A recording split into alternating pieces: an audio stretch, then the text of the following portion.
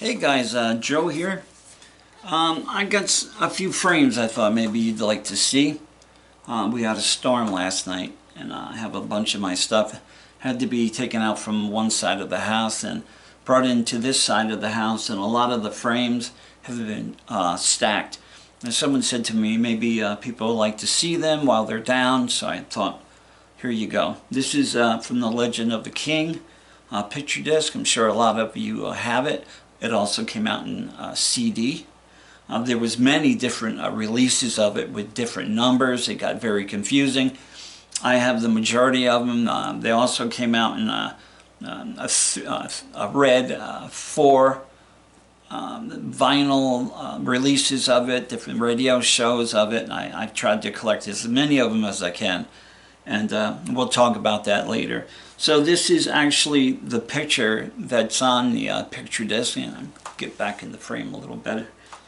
And that's signed down at the bottom by Don, what is that, Vogel? Yeah, Vogel. It's numbered, it's number 8 out of 1,980. Pictures on both sides. And this is what this is. Okay. So you have something to look at. Okay, so the very first time side 2 master acetate cut for the Legend picture disc. This is a positive groove and is therefore playable if you want to screw up your needle. The master plate negative groove is made from the acetate. The mother positive groove is made from that. There was only one acetate master and mother, but there is a new stamper, which is what this is, for every 1,000 copies made. It looks really cool. I love it on the wall. It looks really, really cool. So let's see what else is next here. Okay. Madison Square Garden, double platinum, multi-platinum, RIAA award. Been hanging in back of my bar for many years. It's seen a lot of parties and a lot of beers tipped back. Had a party one time, and some idiot who had been drinking way too much was shooting spitballs at it. He was asked to leave. Very neat. You know, I see the cassette here and the CD here and the little pictures up at the top. 1 million sales. Very cool.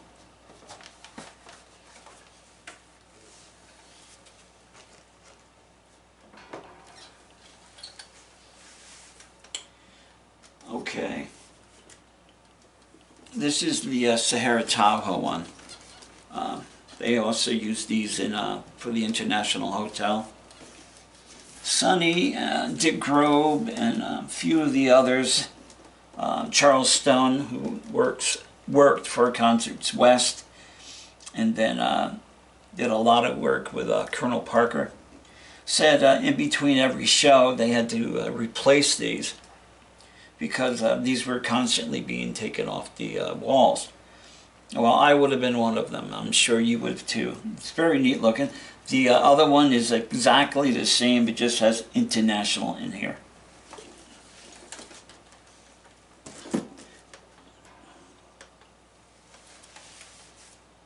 I have other stacks. If you don't mind looking at them, let me know. Let me see. Okay. Dick Clark autograph. He was a very nice guy. Very nice. He did an awful lot for rock and roll. He really did.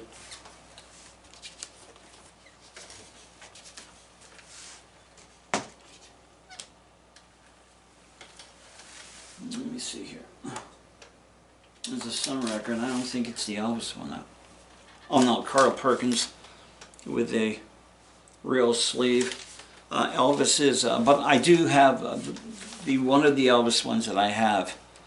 I did frame with the actual Sun sleeve. It just presents itself better. And this one is with Carl's, and it's a Lend Me Your Comb one.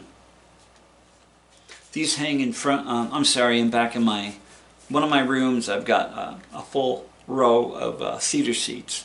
Very, very cool.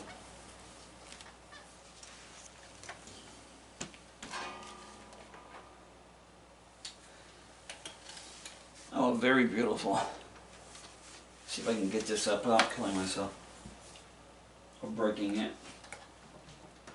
What's next here? We all know this one, Elvis on Tour. Beautiful poster. Absolutely beautiful. MGM presents a very different motion picture that captures all the excitement of Elvis live. Elvis on Tour in multiple screen. I hated that.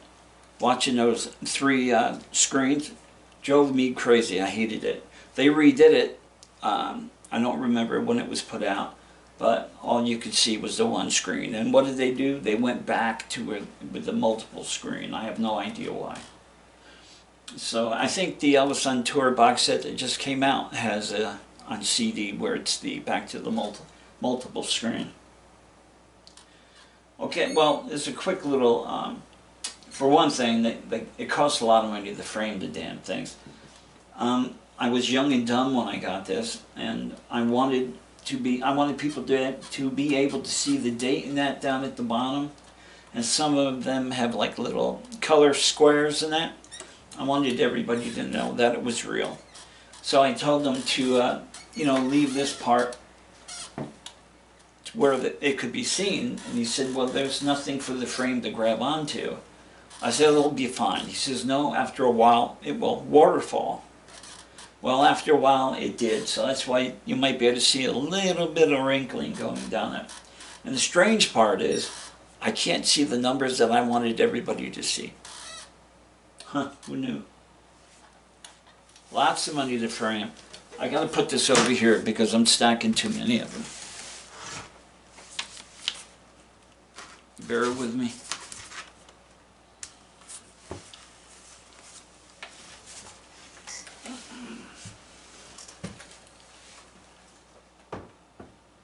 Almost there. Don't fall. What's next? Oh, okay, King Creole, but this is when the motion picture came back again. This one is boarded. Hope you can see it. Beautiful one, not easy to find. Elvis Presley back on screen in 1 year. Back on screen for the first time in a year. Beautiful looking. I love the red to it, and then the red titling, and the yellow just makes it pop. And with the red here, the white titling, it's a beautiful, beautiful piece. But then again, just so damn expensive to frame these things. I mean, I could buy so much more Elvis items for what I have to pay for frames. It's crazy. Okay, you'll lose me for a minute here. What's next? Here comes my cat.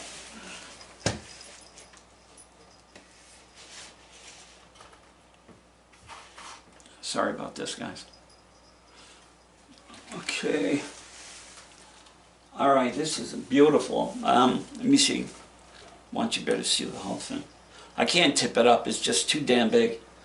This banner, this pennant, we'll call it that, was hung down from inside the casino at the Sahara, Tahoe. And the person that wanted it was with her husband, and they were with another couple, which one of them was Sue McCaslin.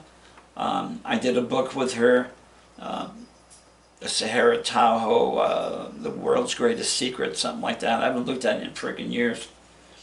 And the one girl wanted this big banner, so he climbed on top of a one-armed bandit, and he tore it down, and I mean tore it down. He took off a piece of the banner right down in here. So the security guard saw him do it and asked him to leave, and he did, but he was nice enough to let him keep the banner. So when I said tore it, he really did tear it. Down in the corner down here, there was a piece of the paper that was missing. So I sent this away to have it professionally restored. So what they do is they take the same age paper, and then they fill it in, and somehow, I'm not sure what they do, but you can't even tell that it's not the original poster piece. You can't tell. And they had some rips into it, and I can see it. There's an old rip there that you can see. That if you really look hard, I can see it because I knew it was there. And a couple other ones. It was really dirty. I can see the frame needs to be dusted now. It was really dirty, but when it came back, man, oh man, it was not the same poster. It was absolutely gorgeous. It cost me a freaking fortune. I mean, framing, having it worked on and redone and given that a bath and stuff, and it was almost $1,000. Would I do it again? You damn right I would. It's absolutely beautiful. You can actually find this in 2 different bootlegs. One of the bootlegs, they actually have this as the CD. I don't have the 2 CDs with me, or I would show them to you, but I'm going to be showing you this again later with some other things. Well, that's it. I hope you guys enjoyed it. I always enjoy showing it to you. You guys all take care.